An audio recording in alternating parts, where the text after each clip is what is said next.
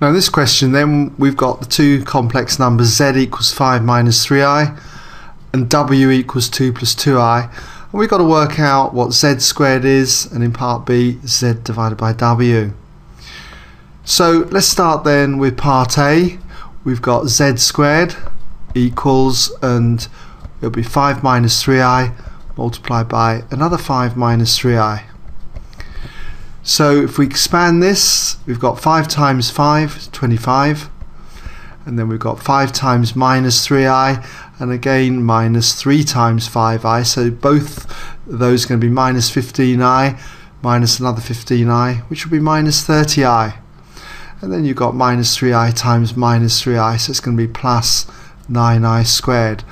Knowing that I squared is minus 1, that gives us 25 minus 9, which is 16, and then you've got here minus 30i.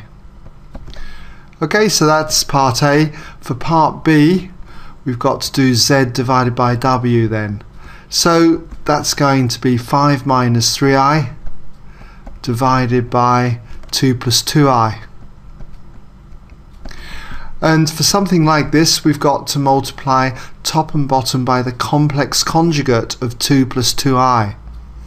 And that is to multiply top and bottom by 2 minus 2i. So 2 minus 2i over 2 minus 2i. So if we expand this, we've got 5 times 2, which is 10. Then 5 times the minus 2i is minus 10i. Minus 3i times 2 is minus 6i, and then minus 3i times minus 2i is plus 6i squared. And that's all divided by, and if we multiply out the bottom, we've got 2 times 2, which is 4, then we've got 2 times minus 2i, which is minus 4i, 2i times 2, which is plus 4i, and finally plus 2i times minus 2i, which is minus 4i squared.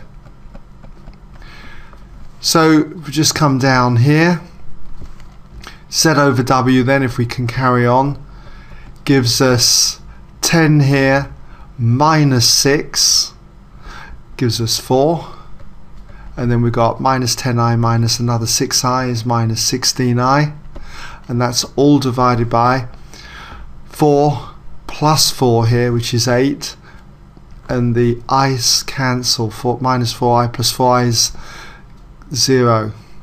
So we've got to give this into two terms, a real part and an imaginary part. So if we finish off, we've got 4 divided by 8, which is a half, and then minus 16i divided by 8, which is minus 2i.